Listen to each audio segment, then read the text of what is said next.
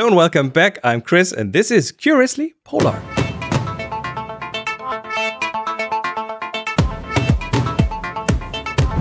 And with me today, Mario Acquarone. Buongiorno. Hello, Chris. Buongiorno. How are you doing up there in the cold north? Is it cold? Well, today it's not cold. Today it's sunshine and fantastic. I mean, 25th of May, sunshine, 18 degrees. It's beautiful. Just for your information, on the 17th of May, Norway's National Day, it was sleeting here. So we have had a rapid warming of the temperatures. Really nice. Really nice. We had that too here. I mean, it went into the 30, low, high 20s, almost 30 degrees or over 30 in some German places here, and then we had a couple of days of severe storms and huge band of thunderstorms coming through, and now it's kind of back to lovely, normal-ish for this time of year. So big swings here. Good to see you again. Swings, we haven't talked in a long time. Yeah, there have been a few issues with holidays and things as usual, but we call this as well. We call this life, and life. Yes, exactly. In a way that is just we are here. Okie dokie. We have a bunch of interesting short stories regarding things in space. That's my favorite topic. I'm really looking forward to talking with you about things that fly high above the Earth. Or exactly. Do they fly? Yeah, they fly. They fly. Yeah, they don't hover. They fly. They fly very fast, actually. Yes, they are orbiting. I would like to talk a little bit about a new Arctic weather satellite system. And so that's very interesting because when you look at Meteosat, for example, it's an equatorial, it's a geostationary satellite, so it has to be on equatorial orbit. And Meteosat, okay, so I remember Meteosat being around for almost ever. A long time. So, a long time. This is one single satellite, and that is geostationary, which means it rotates exactly with the Earth, and it looks at the same side of the Earth all the time. Yeah, and when you put up a satellite, of course, you put it to the intended use, and of course, like if you have a satellite on an equatorial orbit, you actually are looking down at a very populous place. If you're going towards the Arctic, there are fewer users, so it's not as important to get information about the Arctic, or it has been historically not as important. But the Arctic is getting more and more attention and interest. And so for looking at what happens in the Arctic, you need satellites that are above the Arctic so that you can look down directly at things, That's the geostationary conundrum. Doesn't really work there, does it? No, it doesn't. And also, like the other way that is usually used for satellites is a polar orbit. So you have satellites that come and pass over the pole. And of course, you have to coordinate how the satellites are passing over the pole, because if you have too many, they risk, and they are on the same kind of orbit. They come very close to each other or even bang on each other. So it's kind of like strange. And also, the more you go towards the pole, the more you have overlapping coverage. So it's not very economical, isn't it? And I think I also read somewhere that it's more expensive to get satellites into a polar orbit. So because if you get them into an equatorial orbit, then you can use the rotation of the Earth to kind of get up there easier, which is not possible if you go sideways. Exactly. And so in any case, the parts that are important here are the parts that are tundra covered. And we're talking about the tundra because it's a very important area for the permafrost, and therefore for the regulation of the climate gas methane, for example, that can be released with the thawing of the permafrost. So it's quite interesting, the project here, and it's a Swedish consortium that is teaming up with the European Space Agency and they are producing a prototype of an Arctic weather satellite that is supposed to be part of a constellation of 16 small satellites. And they are in polar orbit and they gather weather data. So this is something that should be ready in 2024, and then should be giving data about snow coverage, the color of the tundra, and that's quite something also to give feedback data on the weather models, on the climate, the modeling of the weather that requires surface data.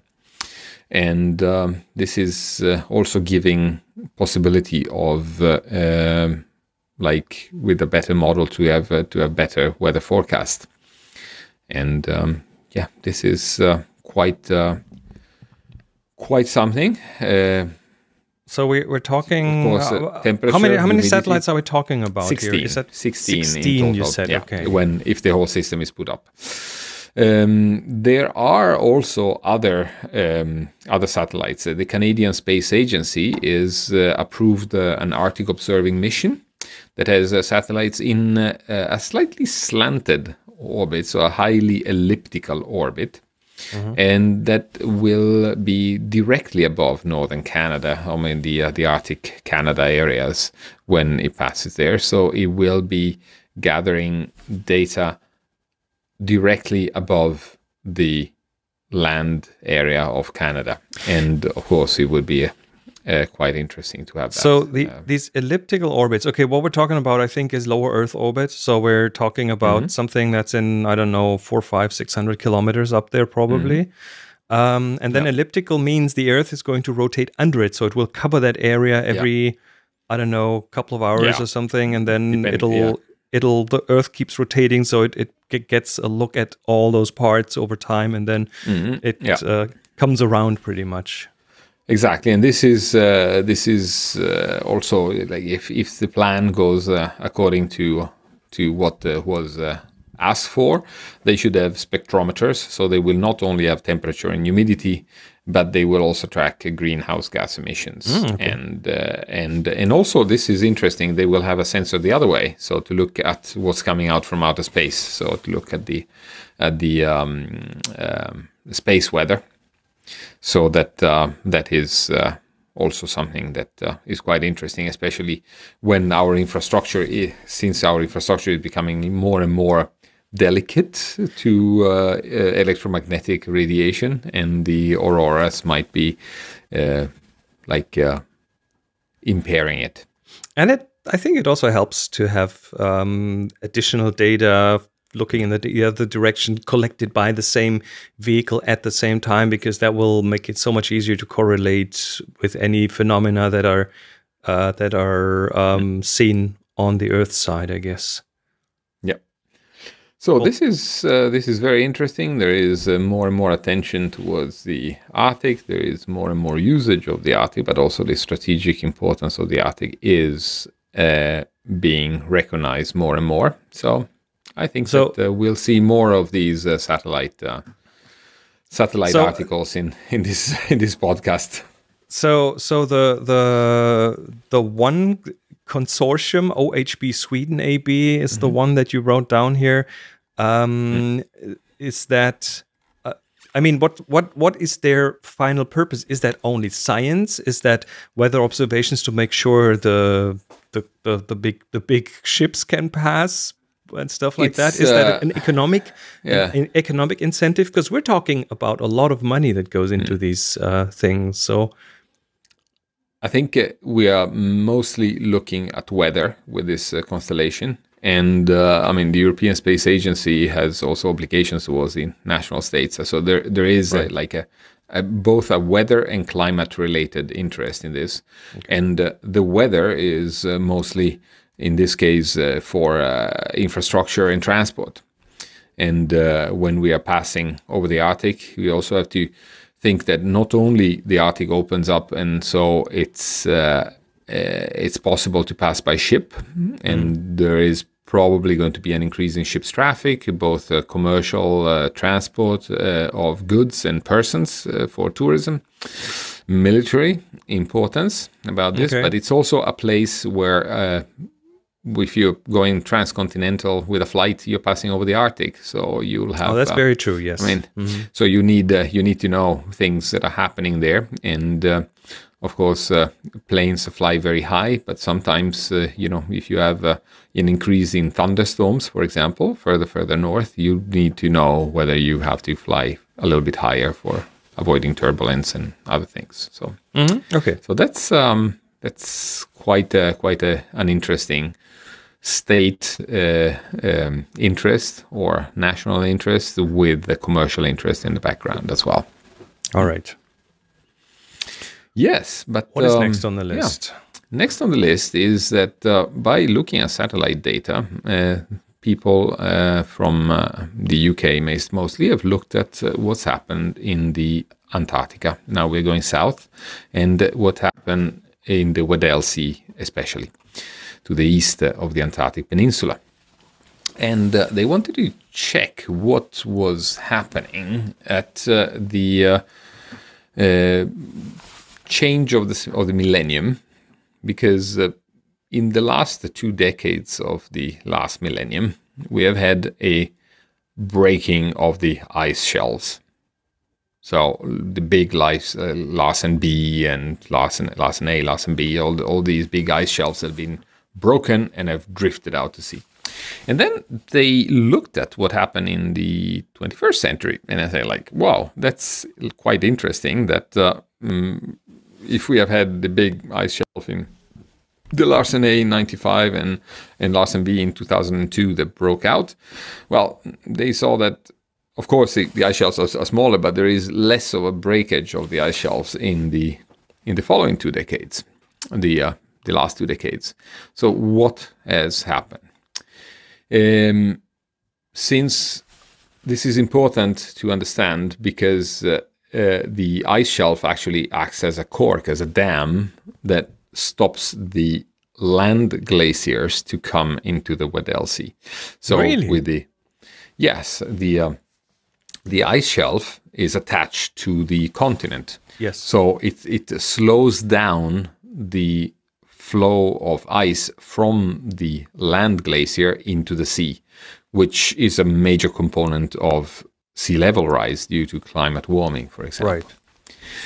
So trying to understand what happened is very important. And they found out using satellite data, and this is of course, like if you're talking from the 80s until now, they've looked at the roughness of the sea and the weather circulation patterns, and they've seen that there's been a very big change in the prevalent winds and the prevalent circulation, low atmosphere circulation, which in the last 2 decades of the last millennium, so in the 20th century, we have had the prevailing winds coming from the west, and therefore blowing the sea ice out of the Weddell Sea, more than what happened in the following 2 decades. In the last 2 decades, the weather are prevalently from the east, and there have been a push of the ice towards the Antarctic Peninsula.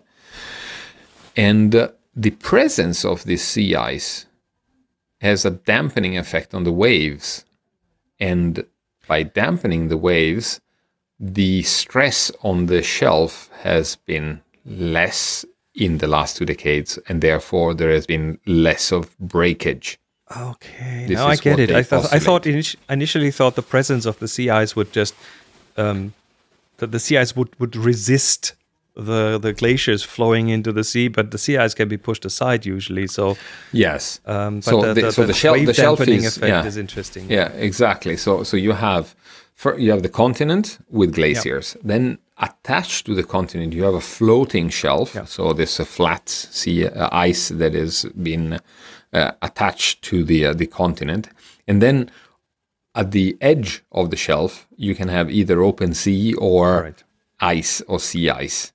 That is then at that level there that we can get a problem. And here it's a piece of news from Newcastle University about a study saw some of their researchers to be involved, and it's quite interesting that the sea ice is actually a stabilizing influence on the ice shelves, and it's very important to understand for the future to predict the breakage of shelves, to look at the prevalent winds and therefore on the sea ice that is around the shelves. Not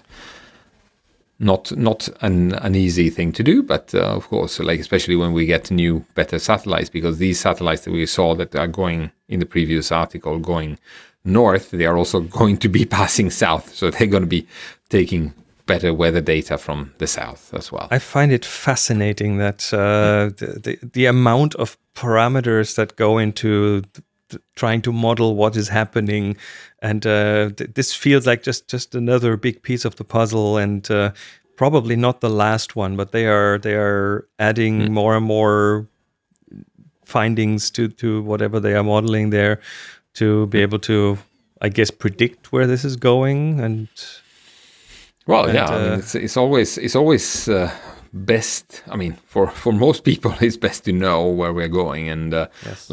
If we are talking about a catastrophic event where a lot of the land ice goes into the sea, there is going to be also as a consequence a raise in sea level, and a raise in sea level even of a few centimeters is something that a lot of cities, for example, will be interested to know a little bit beforehand than at the last minute. All right. Yeah. So that was also, of course, like satellite related. And then I'll just jump towards a very crazy project, or quite science fiction like project, which is about mitigating climate change, and it's about sea ice and about ice in general, and how can one like using geoengineering stop or slow down the melting of the ice. Just put an entirely, like a huge umbrella over the Arctic, out in outer space, and that will then shield the sun, and it won't be as warm. It's that easy. Yeah, except that like you don't count for the atmosphere, because the umbrella could be also like the clouds can be also called a kind of umbrella. We do have an umbrella. It's called the atmosphere, right? Yeah, it's called the atmosphere, and it's called the clouds. And actually, when you got more clouds, you got a warmer atmosphere, because I thought I solved it. I thought I solved it. Yeah, you thought you solved it, but you probably need to have an umbrella quite high up, and it needs to reflect the radiation from the sun away, so the polar night. We need another moon that always is in the same spot and shields the Arctic from the sunshine. Yeah, and well, this is a project. I mean, this is the link that I showed that I will have as the main link for the show notes is the link of this project. And now this project Arctic Ice Project. Yes, it's called the Arctic Ice Project, and it's quite a simple thing, like glass. Glass is made of silicium. It's one of the most abundant elements on Earth, and glass is pretty inert. We are not it has practically no additives, and you can make small beads. And these small beads are how small are we talking? Yeah, we are talking about something like a grain of sand, like a sub micrometer. Okay, glass beads. Sand. Okay. Yeah, glass sand made of glass, but white, so reflecting. Mm-hmm. And of course, like there are methods of production of these glass beads that are making it like not too expensive to produce. But the important part is that what do they want to do with the glass? Just pour it out in the Arctic? Exactly. They would like to spread these glass beads over the ice, and the glass beads would then be reflecting more of the lights. And you've been in several of our shows asked if you remember what is albedo, and I remember that you now know what is albedo. The So reflectivity, reflection, how much sunlight gets reflected back. So white glass beads in the Arctic just cover everything, and then that'll increase albedo and it'll cool down. Is that the idea? Yeah. The idea is exactly that. So you have very small hollow glass microspheres that if you put them strategically in certain places in the Arctic, you can improve the reflectivity of the sea ice and therefore like keep the ice longer. And if the ice is there, it's not the open sea. The open sea is dark and it absorbs more heat. So it would be. It sounds like a win-win situation. And these are hollow glass microspheres because they are there's a type of material that is stable and it's safe. Like even if you ingested these, they would not be giving you dangerous chemicals, and they are so small that they would not. No. It depends on the size. Then there's air inside. Then yeah, exactly. But they are very, very small. So it really depends on how small they are. That's true. And if you think about sand, well, sand actually does go down. So it depends. Does it go down in the depth? So the problem here, and we have a little problem here, is that the local communities, and I think that I gave you a link to an article from the Anchorage newspaper. I have it open on the screen right now. Yeah, so the Anchorage Daily News reports of actually quite a lot of skepticism in Alaska to this project, because first of all, it's not tested before, so we do not know what is going to happen here. But then isn't sand pretty much silica, the thing that they want to make these from? Yes. So it would be introducing a slightly different sand because it's brighter and it reflects. But I think that most people up there in Alaska, they are actually saying, how about somebody came into your garden and unloaded a large quantity of sand that then is, and the sand can move away. It can be blown by the wind, and so there is quite a lot of resistance to this project especially among the people that are actually living in the Arctic. That could be exposed to that. To be honest, if I had the choice between having someone unload a truck of white sand, silica sand in my garden, versus someone building, I don't know, a coal-powered power plant or something, my choice would be very clear. Or does this turn into a NIMBY problem, not in my backyard kind of thing? Well, yeah. The problem here is that you cannot do it anywhere else. I mean, this is only working when you are spreading the sand over the ice and keeping the ice cool and reducing the albedo that comes with the ice and thinning. It's also like styrofoam, right? It's beads, so it has insulating properties as well, I guess. Mm-hmm. So it's actually it's beads, but it's mostly because when the ice gets thinner, it gets darker. Yeah.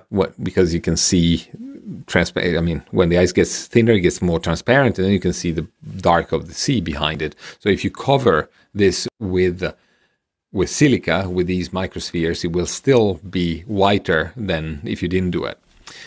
But there are quite a few that are concerned about the animals, of course, and about how it's more doubts about how is this all going to work, and also one point that I'm thinking about, they were not talking about it in this article from the Anchorage Daily News, but it's what if a lot of sand is then blown from the sea over to the land, and it actually does cover the tundra.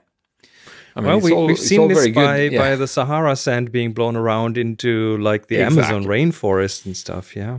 Yeah, that's what I was thinking about, because we were looking a couple of episodes ago about the Sahara sand being able to come across from Africa to South America. So there are quite a lot of long range transport. It depends really just on the strength of the winds, and as the climate warms, we are going to get more extreme events with more storms, and like, where is all this sand going? And if the sand goes over the tundra, it will keep it cooler, but it will also have an effect on the vegetation, and the vegetation actually absorbs carbon. So the Arctic Ice Project is in a suggestion. This is a scientist's suggestion that is not a. There's no real project there other than people thinking about what could be done. Or well, I think is there any action already? Well, they have been testing a few small tests in the sites, but I think that there are quite a lot of. I mean, at least in the Scientific Advisory Board, there are pretty big professors from around the world, including Norway. There are like quite big interests in this project, and it is a part of this thing we call geoengineering. So engineering that serves a purpose that is global, like a carbon capture plant, like the one in Iceland or other places, like modifying the reflectivity of areas by like modifying the reflectivity or the absorption of heat by towns by having more plants. But there are some things that are less invasive than others, and this seems to be quite something that needs to be thought through and tested, and maybe maybe it will work. Who knows? But it is of course very important to keep the sea ice as much as possible. And projects like this will at least pique people's imagination, and they will keep the discussion going. And I think it's better to think about things and play with ideas rather than not doing anything at this point. Yes, and in general, I mean, it is interesting to look at projects that can mitigate the climate change. So, like, these geoengineering projects is one part of the puzzle, but the main piece of the puzzle stays with reducing CO2 emissions, reducing climate gases emission, as well as pollution in general. But we are talking about something that is a palliative, is a cure. And as we know, it's better to prevent than to cure, if one can. All right. Let's keep looking at these things. That is it for today. Thank you so much for bringing these things to our attention. Let's paint the world white, and then the problems will go away. Right? Big paintbrush. Big whitewash. Yeah, that's better than greenwashing. All right, we will be back soon with another episode. You can, of course, find us online at curiouslypolar.com and on the tweets and so on. See you then. Take care, and bye-bye. Take care.